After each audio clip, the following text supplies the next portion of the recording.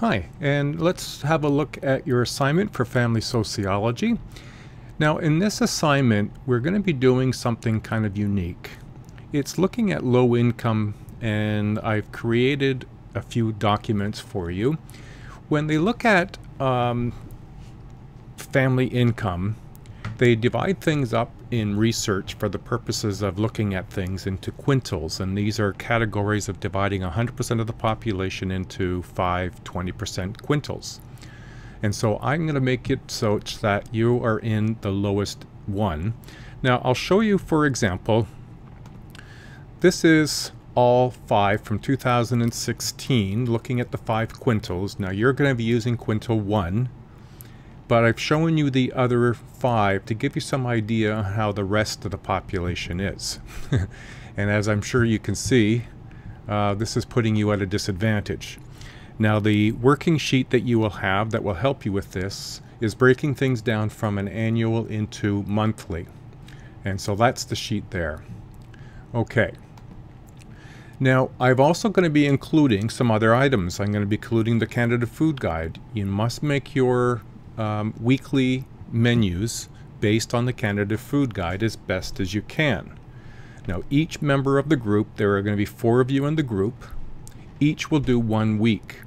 Now one of the first things that you need to hand in will be your group contract, and basically it's going to be handed in by the 1st of February at 5 p.m. into your file exchange, and that'll make more sense when you have a chance to go into your group area and see that there's a file exchange, so I can go in and pick it up there.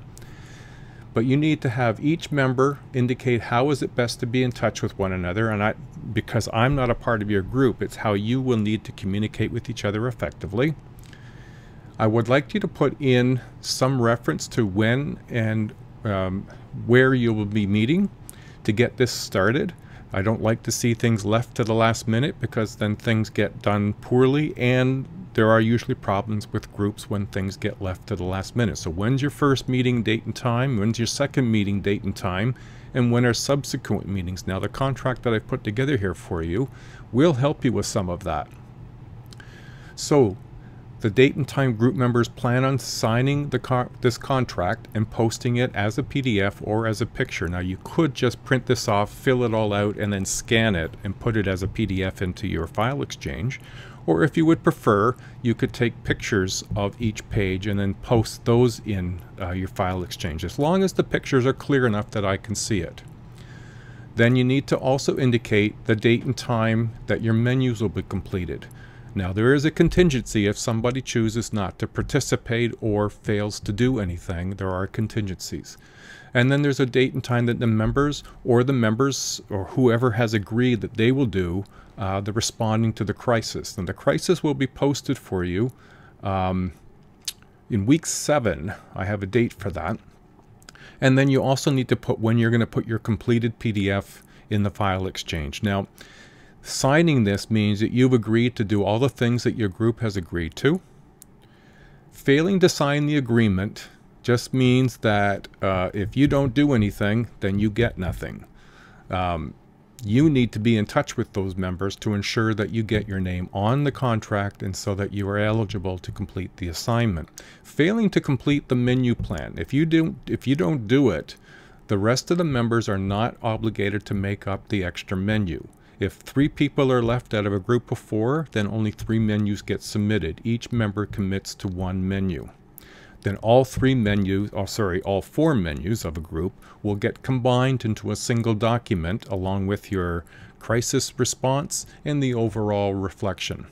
That all gets handed in as a completed assignment March 29th at 5 p.m. in your final exchange. At the bottom here, you sign your name indicating that you've agreed to the contract. That gets posted on February 1st. Now, as far as the rest of the documents, you see that on March 8th at 9 a.m. I will post in your file exchange a crisis that your family is going to go through. And your job is not to change your menus, but is to look at your budget in relationship to the crisis and reflect. You'll find this more detail later on here. but reflect on how is this going to affect all your planning that you've done for your family, given what your case study scenario is like. And I've posted that. In fact, I'll show it to you right now. You're going to be getting this document as well, and it walks you through your scenario. There it is here, Bill and Ann, and they have 2 kids. And it walks you through what's happened to them, what is their circumstances, and some considerations that you need to keep in mind when you're doing this, that you can't deviate from this. There's the cost of their apartment. They don't have an additional freezer except for the refrigerator, so you can't buy bulk to the point of storing stuff. So this is your assignment. Okay. Now, I've indicated here when things are due. All things that get posted need to be in a PDF format unless you're doing it as your document, as your contract, sorry, and you can put those in as pictures. Now, what's also important about this is because this family that you are representing in Quintal 1 doesn't have a reliable means of transportation, then you can't go around to 5 or 6 different grocery stores. The minimum that you can, or the maximum you can do, is 2. And you still need to maintain your budget as best you can and be able to stick with the Canada's Food Guide. Now, those will be documents that I'll post. This is the rubrics of how your marks will be distributed. So do the best you can. Ideally, go to the grocery store when you're shopping and take pictures of food. Now, make sure that when you take pictures of food, you get the food plus the price. If you're using coupons or sort of using the flyers that come in, then take pictures of the food and the price, and then put that into your document, and then offer me some explanations of how you're using the food to distribute throughout the week.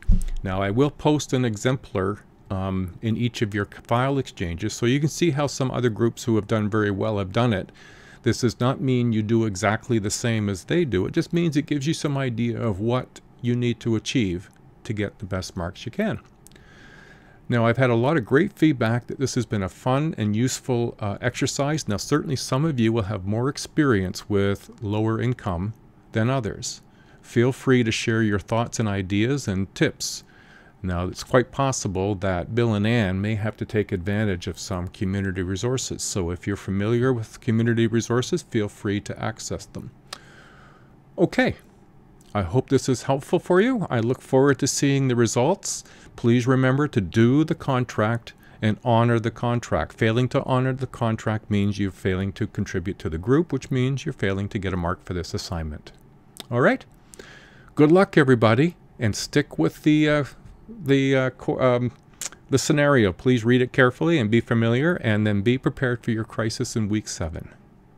All right, everybody. Good luck and have fun.